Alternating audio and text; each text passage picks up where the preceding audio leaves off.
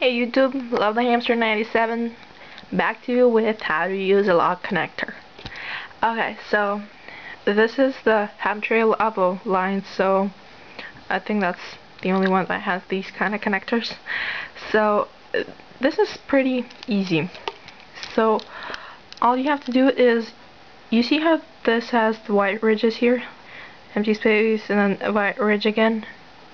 Well, you have to get these white ridges onto these blue ones. So you can see that no blue ridges, blue ridge, white ridge, red ridge.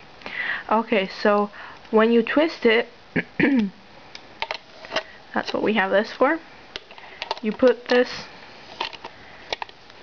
on. Whoops. Hold up. So this is on.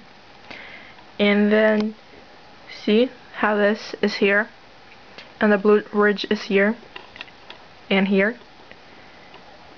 All you have to do is twist it so the blue ridge goes on to the white one, and make sure it's like right on it. See? Right on it. So now the blue ridge is on top of the white ridge, so that's how it tightens it. So make sure that now you can't take it off.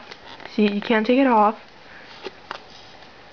And to undo this, you just go like this, and this will be loose. See, I'm not doing anything, just holding the inside of this, and this will be loose. If you tighten it, and the blue ridge is on top of the white, it's not gonna loose. It's not loose. So that's how you basically use this. Bye.